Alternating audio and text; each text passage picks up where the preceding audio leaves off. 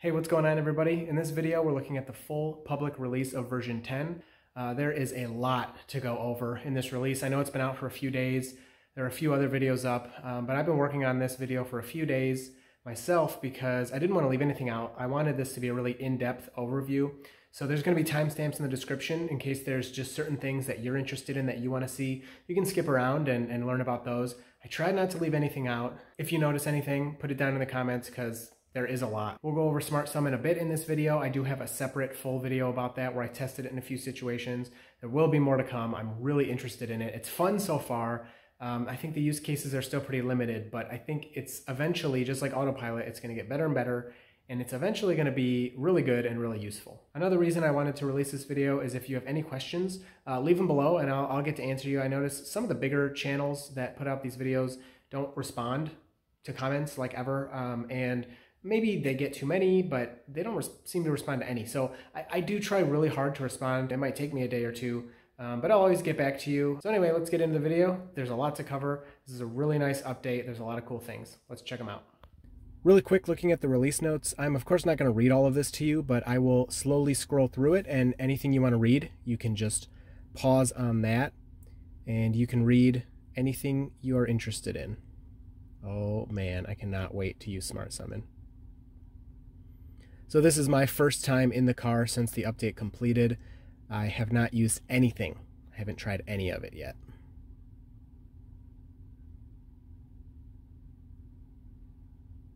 So we'll go out, we'll do testing on all of these different things, autopilot, everything like that.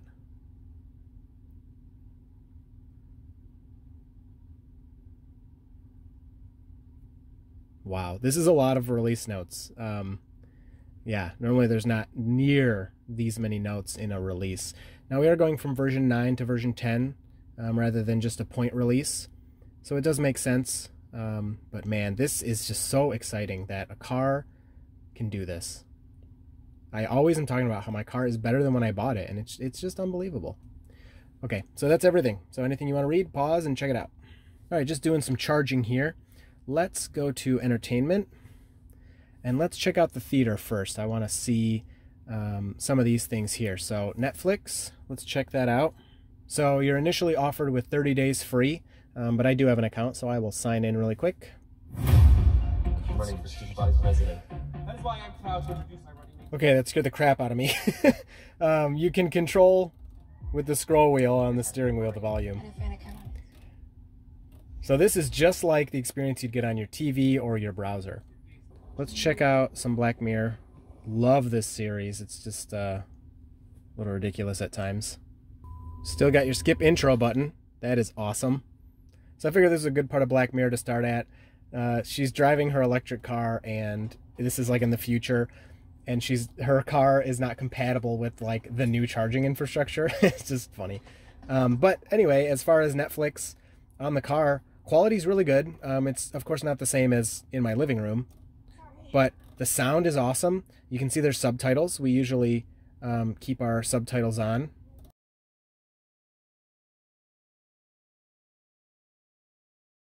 Okay, I just got caught up watching that. I love Black Mirror. Anyway, this experience is pretty cool. I personally don't see myself using it all that much, but the quality is pretty good. The sound is awesome. The sound is really good. So it's just nice that it's such a nice polished experience. I am on Wi-Fi here.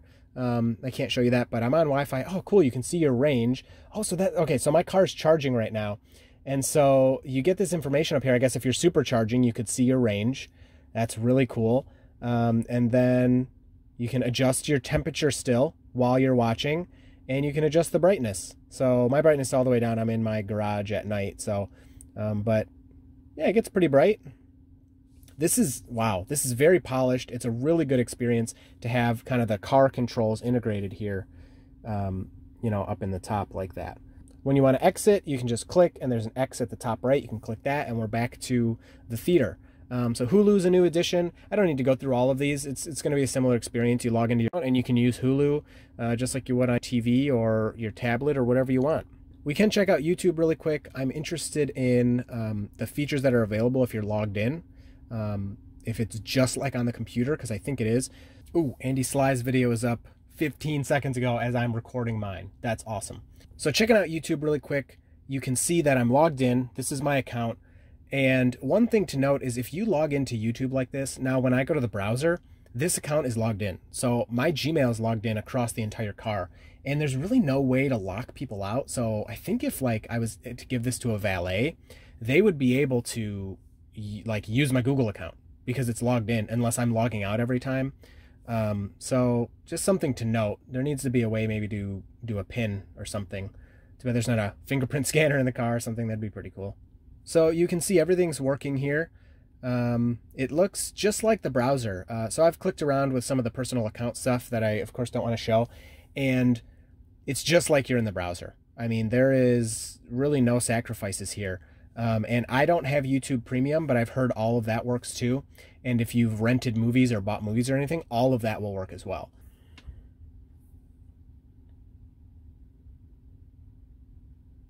So links to the outside work. Yep, took me right to my referrals. Hitting the back button puts you right back into YouTube. So the experience is really good. It's seamless. Everything, it works just, again, it works just like you're on a computer. So you can also control volume with the scroll wheel in YouTube. In the beta, you couldn't do that, so that's nice. We can, I always do that where I accidentally hit the wrong thing, like that. I don't want that. So you do have ads, which is pretty good for me. It helps me out. You can select your quality here. So it defaulted to 720p. If you hit 4K, of course the screen is not 4K, but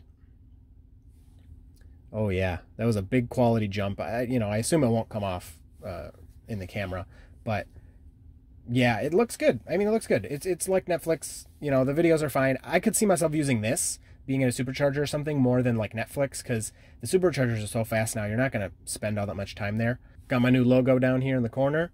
You can end the entire video. It's supposed to be clickable. And yeah, so you can click that if you're watching, and it takes you to my channel. So yeah, it's just like in the browser. This is a really good experience. Everything works really well. And then just to show you, if you're curious, if you're in Netflix or YouTube or any video app and you put the car in drive or reverse, it just instantly kicks you out and you can drive the car. So in our music tab here, Spotify is something people are really excited about. I don't know if you can see. Let me get up close here. There is 2 dots above the O. I'm not sure why it looks like that. I'm not really all that familiar with Spotify. I don't use it. I don't have an account. So I'm not going to be able to use it. But if you use it, that's awesome. I don't know. I don't mind the built-in stuff the car already had. All right, so we're checking out Caraoke. I can't play the music for you because, I'll get copyright strikes and my whole channel will be destroyed by Taylor Swift. But this is it. It's just like Karaoke. The one thing I notice is like this graphic. Again, I don't know if this will come across in the video, but it's really like the words are blurry. It looks really low resolution.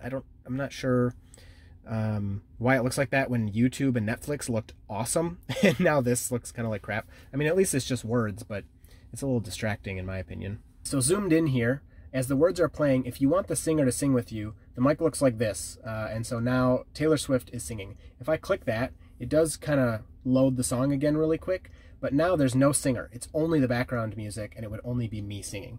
If you want to get out of here and you want to pick another song, you click this symbol right here. And now you're back in the main menu of Karaoke, and you can pick another song, to have fun with. I could definitely see, it'd be a lot of fun on road trips. Maybe when Stephanie and I go to New York, we'll play around with that. That could be a lot of fun. One thing about the Karaoke, so I have to have the sound off here, but if I'm playing this song and I want to have lyrics, you actually can turn the lyrics on when you're driving. It just says they're for passengers only. You have to click I am a passenger, and there we go. Now we have the lyrics. I don't think this is too big of a deal. It's very similar to what Waze does. If you use the app Waze, it says the same thing. If you try to type something in while the car is in motion, it just says, are you a passenger? And you say yes, and then you can type because you're the passenger, right? All right, so new feeling hungry and feeling lucky menu options for navigation. If you click hungry, it simply will pick a restaurant near you. Get rid of that. That has good reviews. It's supposed to be something that's popular and that people are interested in. And I guess over time, as Tesla owners continue using this, it'll get better. Now, this place is open, actually. So I would assume then any hungry place it takes you, yeah, they're also open. So that's really nice. It's not going to suggest something that's closed, and it tells you the hours right there. They're open until 11 p.m., so I got about an hour if I want to go there.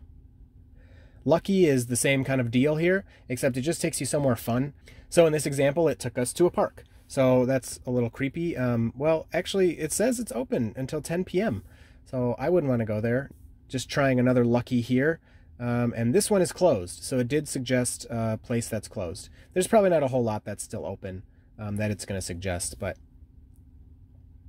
And then the beach, which is also closed. So, yeah, not something you want to be using in the middle of the night, but it's still fun. Another gigantic maps improvement, in my opinion, is all these little symbols here. They've been here, but they never did anything. So now you can click them, and you can actually interact with them. For me, that was so confusing about the maps, is you'd be looking here, and you'd see all these little symbols everywhere, but you'd click them, and nothing would happen. So now if I'm curious about Red Robin, I can just click that, and it tells me all the information right here. I have the reviews, I have the expense of the food there, the hours, the address. I can call straight from this menu, call from the car. I mean, it's wild. It seems like kind of obvious, but it wasn't there before, and now it's there. I mean, you can even just check their website. So if I click that, boom, there's the Red Robin website, and come on, get out of here. And I can use, and now I can check their menu, and, you know, I can decide if I want to go there. Under safety and security, you now have Joe mode, which will be demonstrated in the driving portion. And another thing you may have noticed, if you look up here, these options are actually tied to your profile. So right now I'm under easy entry, so that's not actually helping me for when I drive. So I need to go to my DirtyTesla profile. The wheel and the seat have moved. Now, when I turn Joe mode on, it saves it to this. So if I use another profile, Joe mode won't be turned on. And now it makes it more clear. A lot of settings were like this already, but it's more clear that it's being saved to your profile because it shows you that little graphic. But again, if you're interested in this, look in the description for the time. I'll try to put a timestamp for Joe mode specifically, but I'll be testing this while I'm driving and testing autopilot and things like that. For future software updates, you'll get more information. You can actually see right here, it says checking for updates, which I don't think it said that before. It's only ever said, you know, your car is up to date, or there's an update available. I've never seen it say this. And now when it's downloading and installing, you'll get more information. Like you'll get a progress bar to see how close you are to being finished, and you'll see what version you're actually jumping to. Before this, it was always a mystery what version you were going to be moved up to. Also, something to note for Smart Summon, there is this standby mode, which is new. And basically, it just makes the car stay awake, so it's ready for you to start summoning it. Otherwise, the car goes to sleep, and it can take a little bit of time for the app to wake it up and get everything ready for the car to come to you. So you can exclude the places where this is active so that your car will sleep at these places. For now, I'm going to leave it on, but I'm a little bit concerned about the battery drain it'll cause. So I don't know. I'm not sure what to do. I'm not sure what to do with this option, because I feel like when we go on our road trip, I'm going to want this off. Like, what if we park at the hotel and the car's just sitting in the hotel parking lot all night, not charging? You know, that'll kind of suck to have this on. So I'm a little conflicted on this option, but for now I'm going to have it set to on.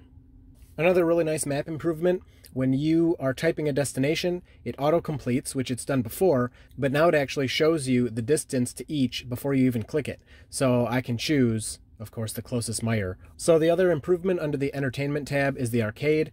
It used to be, in my opinion, kind of an ugly, just like black screen with weird, I don't know, it was weird before I thought, and this is a lot nicer. So you can scroll through your games here and decide if you want to play any of these. Beach Buggy, chess, you know, whatever. We've had these games for a little bit. Of course, Cuphead being the newest edition, and you can click play game right there. So this is a lot nicer. You get a preview of the game so you can see what it's going to look like before you actually play it. And then you just click play game. You can see here the game is not available to play. You have to plug in a controller. So I picked up just an Xbox 360 controller, a wired one. So when I plug it in, now the game becomes available. So you click that. I just picked up this controller from GameStop. It was like 16 bucks. I'll link to something similar on Amazon in the description.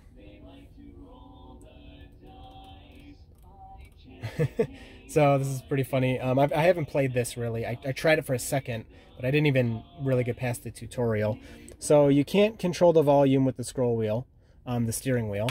You have to use the controls on the screen in the top right. But I can just hit, you know, buttons here. And so my save is still there. even though I didn't really get past anything. All right, so here I am. I just came out of the first, you read some stuff and you learn how to basically jump, and then you start the game. So, wow, this is really cool. I know this game was super popular. I do play some games on the PC, but I don't have much time for that lately. Right, some coins. I don't know what they're for. Oh, probably for the shop. Yeah, I play a little Apex Legends on the PC. That's about all I play these days, and even that, I barely have any time to get on. Okay, so you can select your difficulty, simple, regular. There is actually, if I hit start here, there is multiplayer in this game. I don't know how to do it. Yeah, I don't know how to do the multiplayer, but if you have 2 controllers, I know that you can play multiplayer on this game. I've seen it done.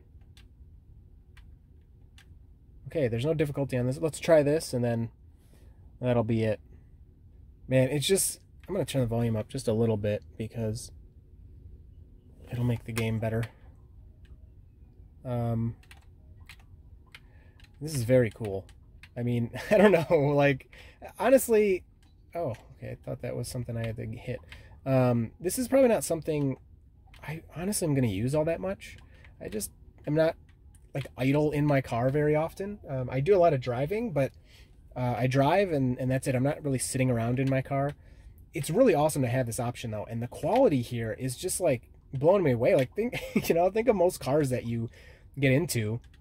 They have these tiny little unresponsive low resolution screens. I mean, they couldn't even dream of doing something like this.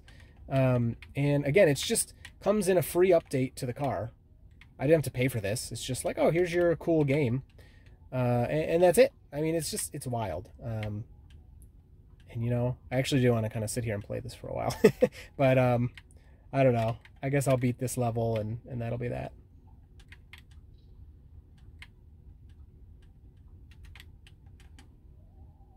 All right, that's enough of that. That's really fun. Really, really fun.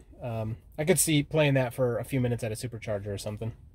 And then here's this screen for you really quick. I just unplugged the controller and you get this message. So if I plug it back in and hit a button there. But once I unplug the controller, yeah, it instantly tells me you need a controller. That's the only game. All the other games you can play without a controller. That's the only game you need a controller for. In terms of dash cam improvements and Sentry mode improvements, 2 awesome things. Now, for your dash cam, the rear camera is always recording. So here's an example of just the rear camera. So now you have 4 angles all around the car. The rear camera is really wide, but it's awesome to have that perspective added because that was a huge blind spot in people's Tesla cam footage. And also for Sentry mode now, it has a separate folder. So Sentry mode used to be in the saved clips folder, which was mixed with any clips you manually saved while you were driving.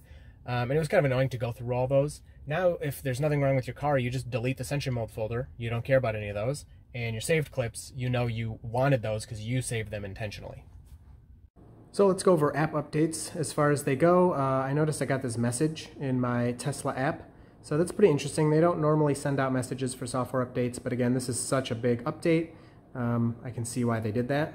If your car is unplugged and ready to summon, a new button will appear right here that says "Come to me," and you can use that button. You can just hit it and the car will start coming to you. You get a little graphic up here that'll show you what the car is seeing, the obstacles around it, and kind of the path it's going to take. So in terms of Smart Summon, on top of the car here, you'll also get, it'll say Smart Summon. You click that, and then you'll get a map view, and you'll also see the route that the car is going to take. And this is really valuable because if you're looking at the map, you can see exactly the route the car is going to take, and if it's not a good route, just don't do it. Because even if it's going through an island or it's going somewhere it's not supposed to go, the car is going to attempt it. Now it'll stop and use the sensors to not crash into anything, but it's going to get awkward because the car is going to sit there and kind of try to figure out what to do, especially if people are waiting for it.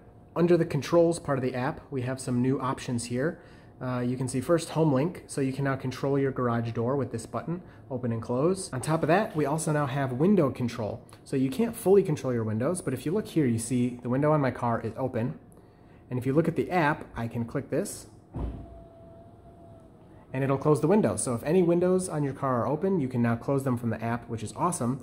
If all windows are closed, you can now click this button, vent, and you see all windows go down just a little bit to allow the car to vent if it's super hot on a sunny day. And then you can, again, close them from the app. Sorry, it's hard to do that. I'm looking through the camera. So you can't control individual windows with this, but it's nice that you can close them if you left them open, and you can vent them on a hot day. Okay, so just going out for the driving test, you can already see with the new visualizations here, we have the double line on the left, that's new, and the single line on the right, that's the same. But it would always just be a line on each side, that's it. When we get further ahead here and the road breaks up, you'll actually see the broken lines appearing as well, indicating you can pass. And also really exciting, we have traffic coming in the other direction. It actually missed that car. But here's the broken lines, so cool. Even though we have a solid line with broken lines, the Tesla still sees it as broken lines. So if we turn on autopilot here, at this point there really shouldn't be much different. We still have the limit of 5 over on a non-divided highway. We have a few more cars coming up here. 1, 2, 3, detected all of those. Very nice. Can increase our follow distance a bit. So it's definitely not detecting all of the cars. You know, I'm not sure why that is, but it's doing a much better job than it used to, that's for sure. Okay, so we're on a divided highway, pretty good, and we can now pinch to zoom out or zoom in. You can see cars approaching from behind. Not something I think I'd use all the time, but I think this will be really useful in any autopilot videos I'm doing, especially in the Tesla challenges. We can look around and kind of see what the car is seeing. I wish there were some more people around me, but it's seeing pretty far up there. Even that black pickup truck up there, it's picking that up as a pickup truck, even though the bed is covered, so that's pretty nice. So there are some cars behind me. Wow, yeah, it sees way far back there. Here, let me turn that on so you can see how far back they are. And they're getting picked up no problem. So it's switching between this car and then there's some cars back there as well. So it's pretty fun. I'm not sure it's all that useful, but I like it. So we're gonna head home the wrong way and we're gonna use some Navigate on Autopilot just to see. Everybody said it's been it improved. It's been a lot smoother. So right now I'm not that impressed with the acceleration, so I'm gonna step on it. Just because somebody's behind me and they're like, yo, we're getting on the highway. So I'm just gonna let the car do its thing. So there's the new lane change animation. Looks pretty good. Never turned the turn signal on, but it did the lane change. And then it says it wants to move to the faster lane. Somebody's coming up very fast. And it did a good job waiting for them and moved right over, so that's really good. We're behind this pickup truck, and you can see it looks like a pickup truck. Very cool. And we're getting passed on the right, so I don't know why it came into this lane. The lane change was really good, though. Let's switch back. Let's get out of the passing lane. And yeah, really, really good. Slowed down nicely to stay behind this car. And you can see, you know, the dashed lines. You can see the solid lines. You can see all around the car. Yeah, again, I mean, you're not going to be sitting here fiddling with this, I hope, while you're driving. But it's interesting, if nothing else.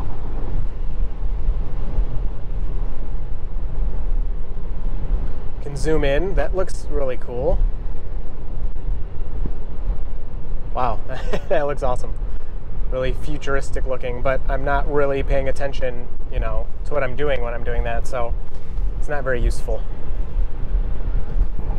All right, then we're coming up on our exit. Hopefully this will be a really good exit. Wow, the turn signal is so quiet. So for the Joe mode, yeah, it really works. I feel like the autopilot chimes and stuff, they're quieter, but not that much quieter. But man, like the turn signal, I can't even hear, which I don't really enjoy that. Yeah, the turn signal is super quiet. Oh man.